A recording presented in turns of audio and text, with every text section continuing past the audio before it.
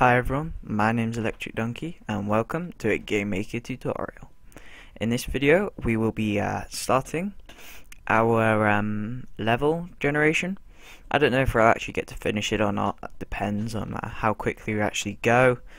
But yeah, actually first thing we've got to do is the fact that I've actually sorted out the little glitch that we had, which you wouldn't be able to have tested because we haven't actually done it yet, but we can actually go in and sort this out quickly. So if we go into our sprite and our sprite player, we actually do need to center this, okay?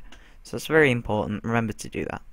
Okay, then we can click OK, go back into scripts. I'm going to script grid place meeting. And what was actually going wrong was this center meeting bit here. So we're actually going to go in and change this really quickly. So instead of this, it's going to be object level grid, but well, yeah, it's going to be this for the time being. And then we're just going to put bbox right and yy, and then we need to oh, I've got numlock on, or like we've done before. Oops, one too many there. Copy this, and this time it's going to be bbox left.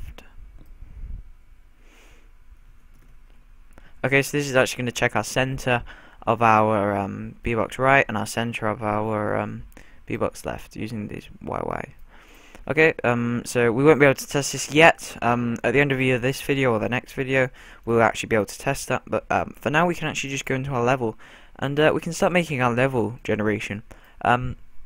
Because we want it all to happen in one sort of go, the way we're going to do this is actually by putting it all in one big create event, which is sort of like it'll work, and it works quite nicely because it doesn't create too much lag or anything. You know, you're not creating every step or anything. So this is a massive chunk of code. So I'm gonna make it bigger, obviously, and yeah. So what we're gonna do, we're gonna create the level. Okay, so the first thing we want to do is actually resize our room to our cell height and our cell width, which, if you remember, we actually set at the start. So room width equals cell width divided by 16, and then times by 720. So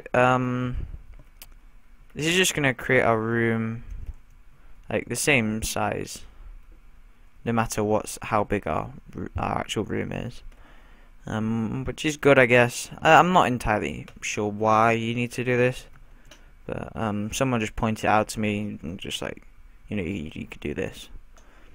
So yeah, basically we're gonna make a grid for the whole level. So because it's random generation, our random generation is actually going to be using a grid. So each individual block is going to be one square in the grid. So we're going to set the grid width and height. Basically what we're going to do here is just set the variables var width and var height, just so we can just put them in straight away to our DS grid create, and we can actually use them in later bits because it will be how many cells are actually in our room. So actually we're going to just do room width divided by cell width. Actually, first thing we need to do is, because we want it a whole number, we need to actually put a div. It's very important because we don't want a half like cell. We can't actually do that, I don't think so. Don't do that. So we're gonna have, and then we're gonna have room height, obviously, and then cell height as well. Okay, so now we've created our variables for our grid. We've created our room sort of size. We can actually go in straight away and just create the grid. Okay, so you're probably quite familiar with grids. We're just gonna put G for our grid, literally just G. So we can just refer to it really easily. So ds grid create, and we can literally just put width and height. We don't have to write everything out again. Okay, so next we're going to fill the grid with empty / air cells. So actually what we're going to be doing is setting these to air cells, so it's pretty much empty, so you can walk straight through them or whatever. So ds grid, what is it? Set region. Sorry if you can hear anything in the background. It's like it's like blowing a gale outside or something. So everything from like 0 to our width and our height, we want to fill to our BK air. So that's just our transparent block. So that'll be just nothing basically. A really important bit now as well, we're going to randomize the world. So really, if you don't do this, every time you like reload the game, it'll do the same values again and again and again, which will make our room exactly the same, and we won't be able to see our beautiful room generation. Right, so how are we going to do this? We're going to use a handy function called randomize. You know, I actually, when I first started GameMaker, I was doing random. I was using the random function, and I was using the irandom function. I was like, why are these creating the same variables every single time? And it was because I hadn't randomized it. Basically, what GameMaker does is it decides it's going to come up with the same values for the random functions, just for debugging purposes. Okay, so we're going to want to keep that like that. Okay, and now we're going to actually create a controller. So we're going to create it in the middle of the grid. So create the controller in the middle of the grid. And what the controller actually does is it's where our player starts. Actually, we're not going to create it in the middle. We're going to create it in the like side of the grid, I guess. Because what we're gonna want to do is make like a funny terrain with like hills and stuff. So we're gonna create it at one side and then make it go like funny angles and whatever ways, and then fill everything underneath it in. So that's what we're actually going to be using for our controller. Our controller is actually going to be the bit that moves along and destroys or creates all the blocks. So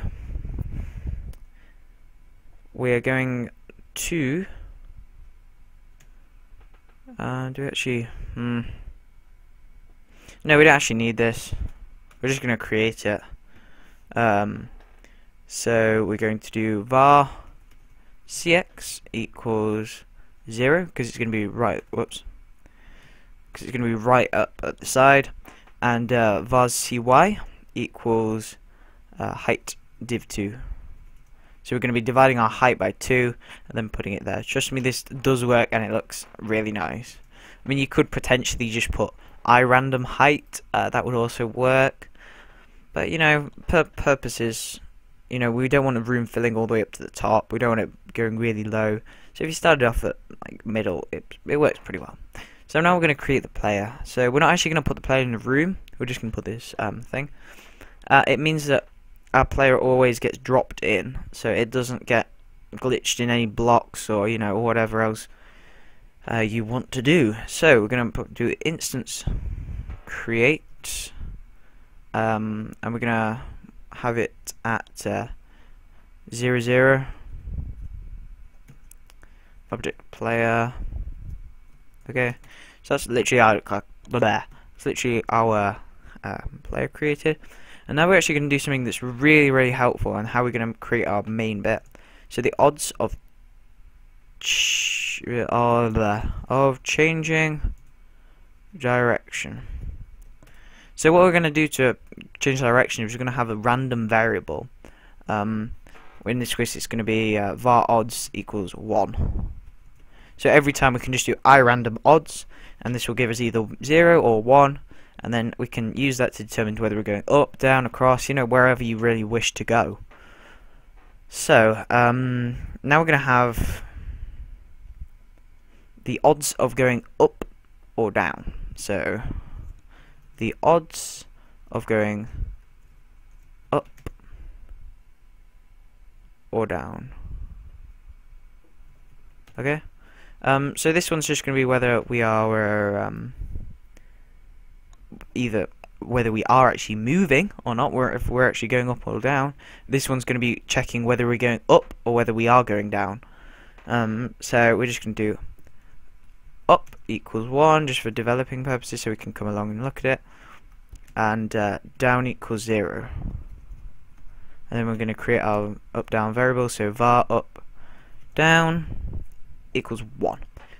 So that is our 10 minutes up in this video. We've created, I'd say, about half of our level generation. So yeah, remember to watch out for the next tutorial. Remember to share, like, do whatever you guys want to do, and I will talk to you later.